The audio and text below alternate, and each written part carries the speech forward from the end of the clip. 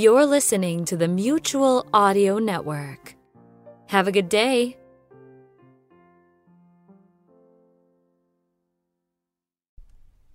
The following audio drama is rated G for general audience.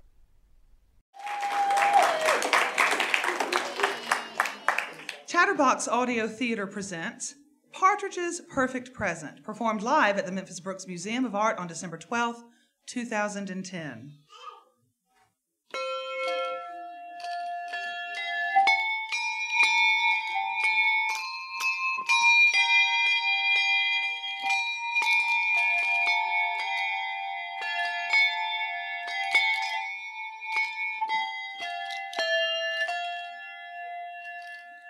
Once there was a little bird. A partridge, to be exact. Now, this partridge had once lived under a large spruce tree on top of a hill with his mother and father, but now that he had grown up, he moved away and lived all alone in a small but impressive pear tree. Our hero, the partridge, had enjoyed his new independent life, especially throughout the spring, summer, and fall. He knew, however, that the cold winds and snow of winter would soon arrive. He began to fear the coming harsh winter weather, but even more, he began to become homesick. He knew that he would feel safer and warmer and more loved if he could just return to his old family tree to stay for the cold winter months. Once the spring would come and melt away the winter snow, he would return home to his life of independence in his own pear tree once again. Now, the partridge's mother and father loved him and would be very happy to see him no matter what. But an idea came into the funny bird's little head, the idea that if he were to come home and ask for a warm and safe place to stay, he should not come home empty-handed. No, he would find the perfect present to bring with him. A gift that would show his family just how much he missed them and loved them and appreciated them too. But what would be the perfect present? One thing was for sure. Pears just wouldn't cut it. Since he had moved into his new home, all he ever had to share with his family and friends when they came to visit was pears. This winter, he would find something very special to bring his family. One day, he was sitting atop his little pear tree, pondering what would make the perfect gift when a very chilly wind blustered by. Winter is coming already, and I still haven't found the perfect gift for my family. I knew I shouldn't have put it off to the last minute. Well, I guess I'd better start off, and I'll keep an eye out to find something on the way. I just can't show up with nothing. So the partridge set off, first flying and then walking. Partridges don't fly too far at a time. And he kept his eyes peeled for the perfect gift. He left the dense forest heading south, and before long, as he was passing by a quaint garden, he heard a familiar voice.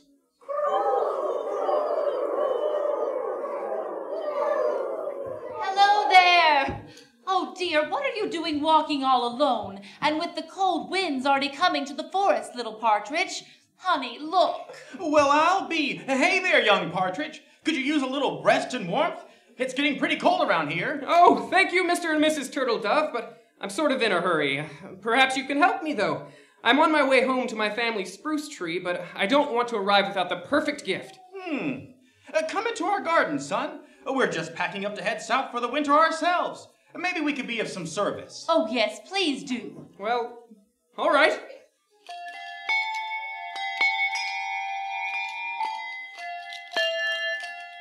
And so our friend, the partridge, joined the two turtle doves in their quaint little garden. Oh, what a beautiful home you have. Oh, how sweet of you to say. You'll have to excuse the emptiness. It'll be spring before we are back again. I must say, I will miss it. Your family is just a little ways south of here, isn't that right? Yes, ma'am, but it's not the journey that I'm worried about.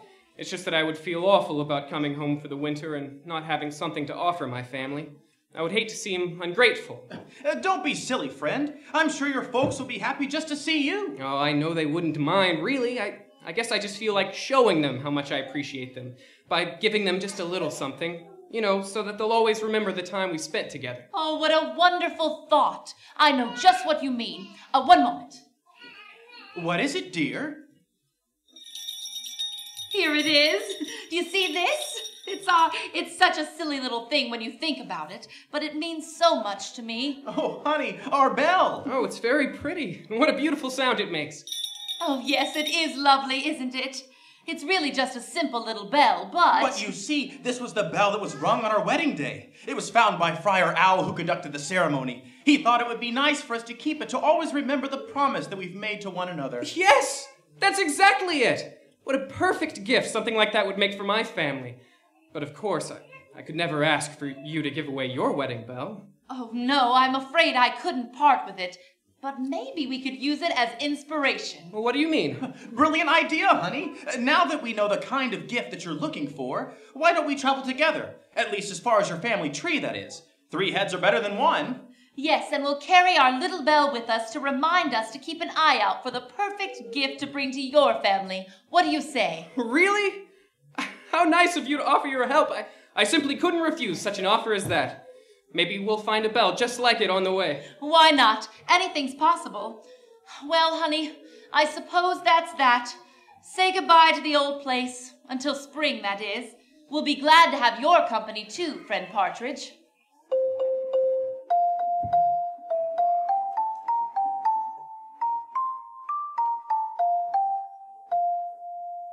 So the 3 bird companions continued south together, sometimes walking, sometimes flying, but always on the lookout for a lovely present for a family of partridges. As they traveled, the landscape changed from the forest, where the partridge's pear tree was, and the lowland gardens where the turtle doves lived, and gave way to vast farmlands. As they made their way through those farmlands, the air was becoming even colder. And then Mrs. Turtledove noticed a family of chickens who seemed to have wandered a long way from their hen house. Well, hello, friends. Sacre bleu, we have visitors. Oh, dear. Come to Mama, mon petit ami. Well, bonjour. Welcome to our little farm. La goo-goo. Well, thank you, and hello to you as well. What a precious little chick you have there. Oh, merci. She is all our pride and joy. Oh, and excusez-moi, this is my mama, Nanahi. Bonjour. Hello. Hello. What a lovely family. Grandma, Mama, and baby too. Reminds me of home. Oh, no. What is the matter, Monsieur Partridge? He misses his family, madame. Don't worry, friend. We'll be to your family soon, and we will find the perfect gift. You see, this is the first winter since the partridge has been away from home, and he wishes to spend the cold winter months with his family. But of course. And being the thoughtful little fellow that he is, he doesn't dare return home without some sort of gift to present to his family when he arrives. What a wonderful idea. It would be nice to give such a thing to your loved ones, yes? No? Oh, yes, but I'm running out of time, and I simply don't know how I will find something to give them before the winter comes. Mr. and Mrs. Turtledove were kind enough to travel with me for a while and share with me the story of their favorite gift. It's our wedding bell. La goo-goo. Ooh la la, très, très magnifique. Oh, how sentimental. It was beautiful, Belle, and it must bring back such lovely memories. We have just such a thing, too. You see what little baby poulet holds in her tiny wings there? La goo-goo.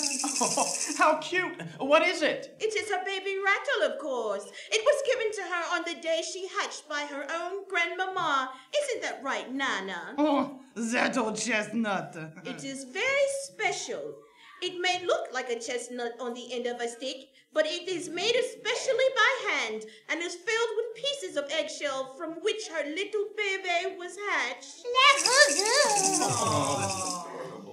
I can see why it's so special to you. That's exactly the sort of thing I would like to give my family, but I simply couldn't take such a treasure away from you or your baby. No, of course not. But perhaps it couldn't hurt to join your little group. I am, after all, very good at finding and making little trinkets such as this. What a wonderful idea, Mama! We shall all come. Little baby seems to have taken a liking to you, Monsieur Partridge. She wants to help too, don't you, baby poulet? Oh, thank you! But surely the farmers won't appreciate you wandering off. Oh, not to worry. We pretty much come and go as we please, and we always return home. Oui, oui, vive la free range! And so, All 6 birds continued on their way south towards the large spruce tree that was the Partridge's childhood home. As they traveled, they made quite an interesting sound. What would the calls of the partridge? 2 turtle doves and their wedding bell. The 3 French hens and their baby's rattle. And as they traveled, they left the flat farmlands behind, and they approached green, sloping valleys that led to rolling hills.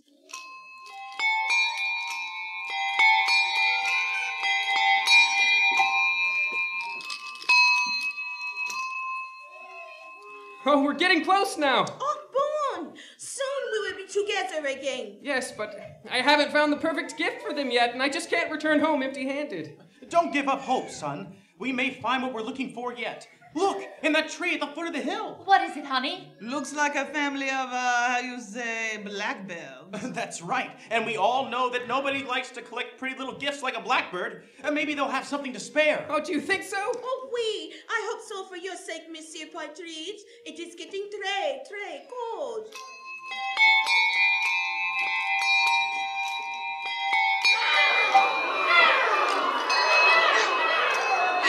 She's flying over the line! Was not. He was making faces, Daddy. All right, that's enough out of you two. Your mum and I have just about had it. There's a long way to fly yet, and this rest stop is about just come to an end. Sweetums, look! What's that strange lot coming over here? Hello, Mr. Blackbird. I wonder if we might trouble you for just a moment. That's Collie. Pardon? Mr. Colliebird. At least that's what they call us back home. Some calls us calling birds, too, on account we like to sing so much. Oh, I beg your pardon, Mr. and Mrs. Collybird. I couldn't help but notice your family in the tree here, and I was wondering if maybe you could help me. Well, we'll do whatever we can to help, won't we, kids? Yes, Yes, Mama. Mama. We were looking for the perfect gift for our friend's family. Yes, and nobody collects pretty little knickknacks like a blackbird. You mean Collybird, dear. Well, you've got me there, Mr. Dove. We do enjoy collecting our little treasures, don't we? Yes, like ribbons and lockets and spoon handles and braid pebbles. And chains and watches and tin caps and toy cars, too. Too right. Got quite the stronghold back at the nest. Really? Well, if I may ask, would any of those items be available for bargaining? I'm sure I could find the perfect gift for my family in such a collection of fine things. Bargain? For such a cause as yours, we will give you what you want. We can always collect more, you see. Really? I don't know what to say. Thank you! Thank you! But there is one little problem. What's that? Well, back at the nest is a long way away, I'm afraid, and we've already been traveling south for days. I'm afraid we can't go back up north now, lovey, and we would never be able to get you what you need in time. Oh, well, thank you for the kind offer anyway. I guess not everyone has a special gift that they carry with them. Oh, wait a minute now. Just because all those shiny little knickknacks are so far away, doesn't mean we don't have our most precious cargo right here with us. What do you mean? Why, we have each other. Our family is the most important thing we have, you know. Yes, our children are our most prized possessions, even when they do act like a pain in the beak. Daddy! Oh, but of course they are. I guess I see what you mean. It's just that everyone else so far has had something to show, you know? Something to share. And that's the kind of thing I want to bring my family. Nothing to share, you say? What do you say, Collybirds? Shall we share something beautiful with this lot? Yeah! Too right, Mother. Positions? Good. Ready? 1, 2, 3. La la la la la la la la la la la la la la la la la.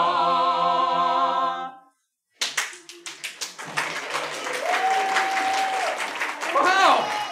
That was beautiful! Encore, bien fait. Lovely. Oh, cheers, mates. Sadly, our song is all we have to offer. Well, thank you anyway, Mr. and Mrs. Collybird. And you too, kids. You're welcome.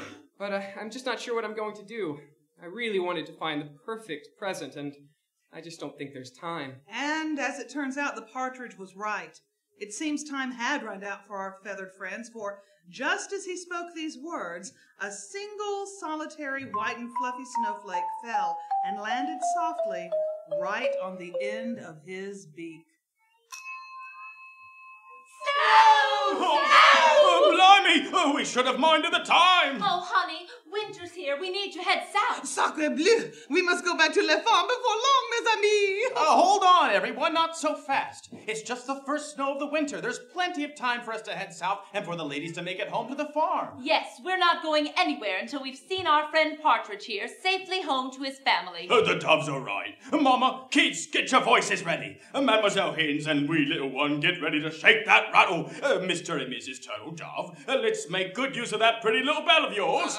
I'm not sure I understand. Not to worry, mate. We may not have much, but we'll give 'em the best of what we do have while we've got it to give. Oui. And as a mother, I can tell you, you just being there would be the best gift ever. Right, and we'll be there to make it all the sweeter. Oh, thanks, everyone. I guess it's worth a shot. My family tree is just atop that hill right over, there! Let's go!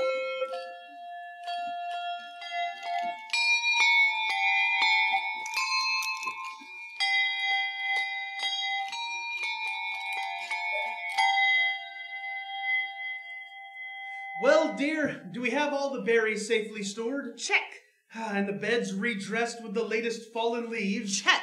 Now, is there anything I'm forgetting? Wait! There.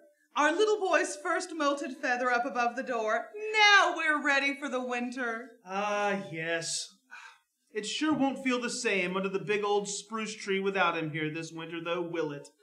You know, we really should have paid him a visit before the first snow began to fall, but it's too late now. Yes, you're right, dear. I miss him, too, but I didn't know if I could handle any more pears. Oh.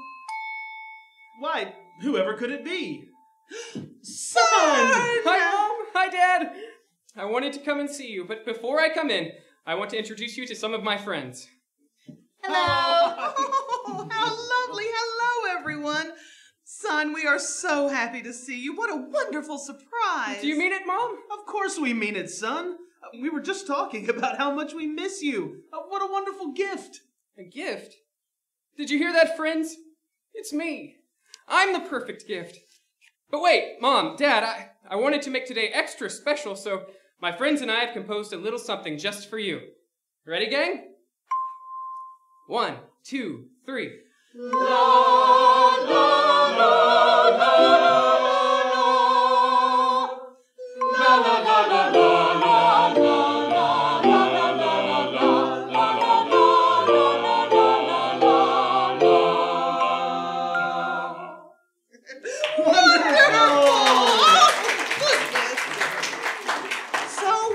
was the birds' performance, and so moved were the Partridge family that they couldn't help but join in. Come on, get happy. Oh, that's not even any. Oh, my goodness. Oh, thank you, friends. I've never received anything half so lovely as that beautiful song. Everyone, come inside. Any friends of our son are family to us, please. And so, all the birds stayed a while, sharing songs, stories, and warm cheer while the winter's first snow fell outside. When the skies cleared, all the visitors made their way down south or back to their homes. All except our friend, the Partridge, who was very happy to stay with his family for the remainder of the cold winter months. All the birds had had such a great time, though, that they returned the next year to sing again. La la la la la la la la la la la. Hey! And the year after that, and the year after that. In fact, word spread of the birds' cheery winter tradition, and before long, birds of all feathers were spending the first winter snow in such a way. Before you knew it, all the birds of the land were gathering with friends and family, having learned new songs and having gathered new stories and new instruments, too. And over the hills, on the farm, through the gardens, and all over the forest, the birds would tell of that special time, the time when Mr. and Mrs. Partridge were serenaded by 4 collie birds, 3 French hens, 2 turtle doves, and their partridge. home from his pear tree.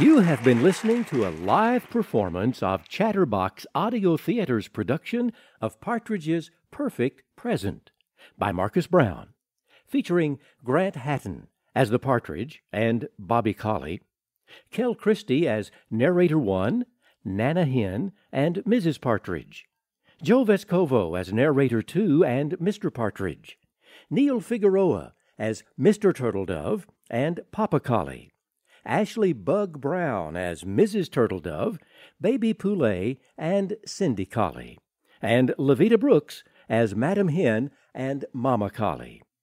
Music by Sumner Jenkins. Written by Marcus Brown.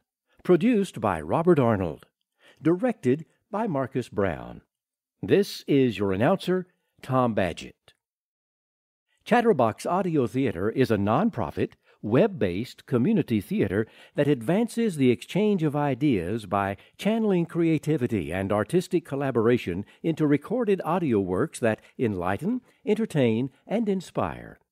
Download our shows, meet our cast and crew, and make a donation to support our work at www.chatterboxtheater.org.